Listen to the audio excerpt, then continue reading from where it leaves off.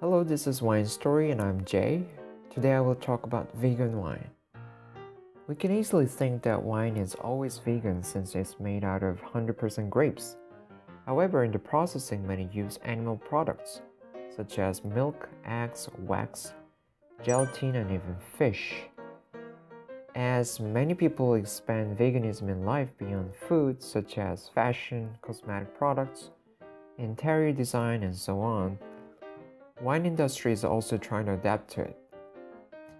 So where would winemakers use those animal products in wine? When making wine after finishing fermentation, wine is blurry with protein, tartrates, and so on.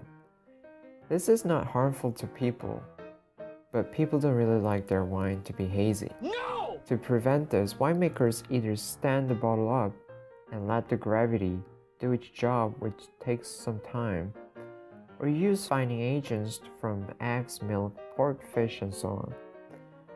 These agents could combine with protein and tartrates and can be easily filtered out.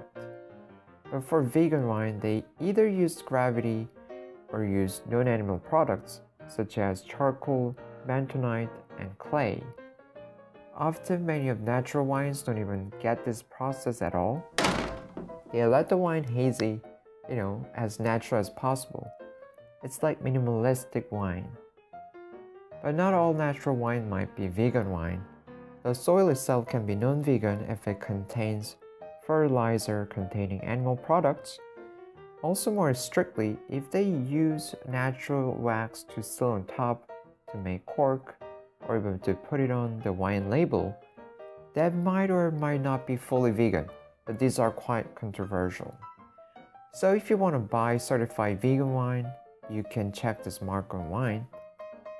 This is European Certified Vegan Mark.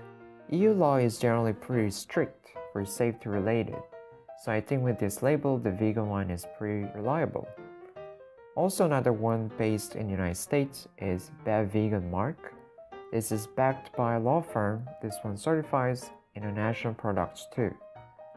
That was it for today. I hope this video was interesting and thank you for watching. I'll see you next time.